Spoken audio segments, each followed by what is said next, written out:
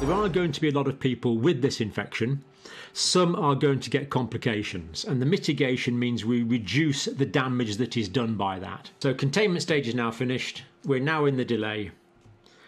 And of course, these are, in a sense, ongoing. A British healthcare professional becoming an overnight YouTube sensation for his calm and informational videos, like this one about stopping the spread of COVID-19. That retired nurse with a PhD, Dr. John Campbell, joins us live from London. Doctor, thank you very much for being with us this morning. First of all, what is the core of the information that you're providing, and why is it resonating so much with people? I think the key thing to begin with was to anticipate what was going to happen. It's been fairly obvious now for really since January, certainly since February, that this pandemic was going to develop. So it was trying to give people a bit of advance warning, really, so they could start preparing for this pandemic that was coming. And now we're in the situation that we're in. I think there is a lot of public awareness now, and I've just listened to some of the excellent content on your program that's certainly increasing that.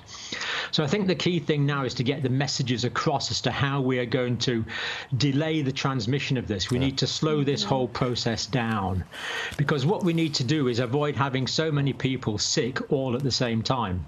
Yeah, Doctor, so if we end up with...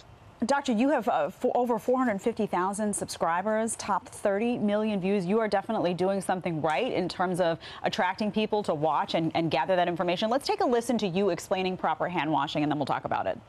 Okay. The first thing to do is to wet your hands all over thoroughly first, like that. Get your hands wet. Get your liquid soap. It's palm to palm. Cleaning the palms of your hands like that. Now, what a lot of people forget is their thumbs. So one thumb here and a twisting movement like that. I want to give our palms and our fingertips a particularly good clean. So now we go around our palms with our fingertips.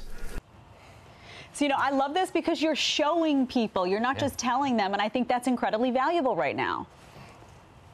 Yeah, absolutely. I mean, this is the way we teach student nurses. I've done this for a long time now, so it's important to integrate the practical skills with the theory behind it so that people are learning the skills to do things. But at the same time, they're appreciating why it's important, because if people appreciate why it's important, then they're likely to do it and comply with it. And it's the same with the situation now in reducing spread. If people realize it's important to wash their hands, if people realize it's important to socially isolate, if people realize it's important not to go into mass gatherings and stop shaking hands and social kissing, if they realize the reasons for these things, they're more likely to comply with it, and that's going to help us to slow down the rate of spread. Doctor, it seems like you'll give really basic advice on how to avoid this, like how to wipe down a surface, that kind of thing?